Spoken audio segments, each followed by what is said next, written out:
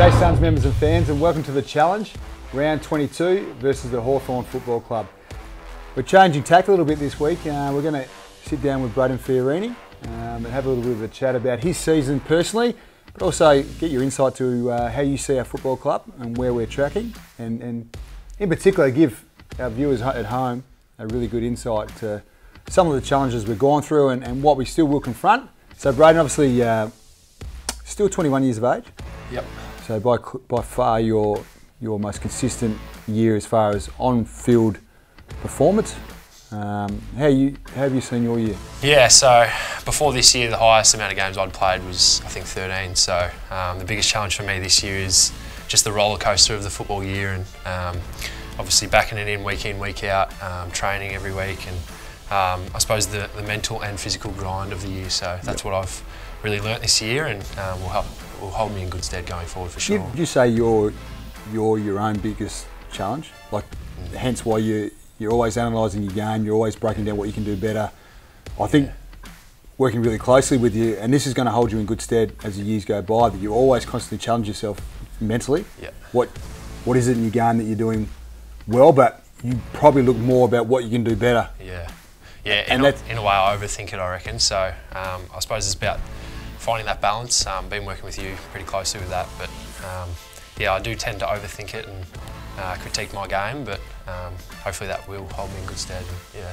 No doubt about it, but will, mate. I mean, you get an insight to all the elite sportsmen around the world, and they're very similar. So I know as a coaching group we've got full faith that you're going to be a really good player for this football club for a long period of time, and that will, no doubt. And you're just learning to shape yourself now when it comes to that mindset and the way you think and how to balance those thoughts out. But I mean, 45 games now for the football club, and I mean, by far your best season this year. You started really well, you've been consistent throughout the whole year, and you're really developing along with those other midfielders in your group and in around your age group in particular. How to see the other guys in around you, and give us an insight to that midfield connection you guys are building, obviously with Jared Witts, our number one ruckman, our co-captain. But then there's a plethora of midfielders in around your age. So how does that? What's the challenge there right now? But what do you see long term when it comes to that group? So as you mentioned, Wittsy in the ruck, and then obviously the other co-captain Dave's been really big for us this year, especially for our young players. So there's myself, obviously Darcy's been going through there a fair bit, Jack Bowes, Benny Ainsworth, Will Brodie. So there is a young crew there that have had a lot of experience this year, and obviously been through a bit of tough time with the results, and coming up against the competition's great. So definitely learning curve this year, but it definitely will hold us in good stead going forward, and another pre-season under our belt next year, and I suppose that's a continuity of playing together will help with that as well. So absolutely. Yeah. To the people at home who have watched our last couple of seasons, and obviously it's been a real challenge. I mean, it'd be a challenge for those guys at home, sitting and watching and continuing to probably see the result they don't prefer. Maybe give them a little bit of an insight to where you see the football club and how it's tracking. This is your fourth year now. Yep.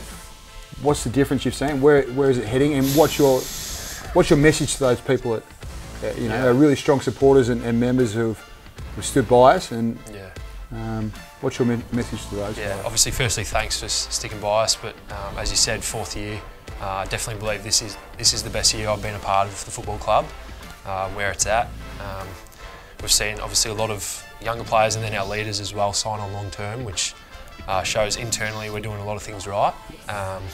So yeah, we've been trying to clean up our training standards, and our behaviours have come a long way, and yeah, we just can't wait for the next. Obviously, finish off the year well this year, have a really good pre-season, but internally I feel as though we've made huge gains.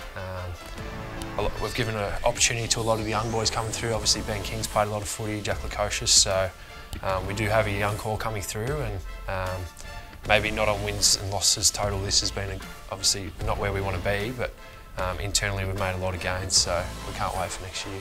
It's a great summary, Brayden, and to Brayden, who's going to continue to march forward and continue to evolve as a player and as a person, and become a very strong leader at this football club. He probably already is at the age of 21, which is exciting in itself. Mate, continue to develop yourself, but drive the others around you, and it will turn very quickly for us. And Hopefully as quick as Sunday against the Hawks, who had a good win on Friday night against the Giants in the snow. But we now go to Marvel Stadium, and it's a ground we really enjoy playing at, and we're going to take the challenge up to them.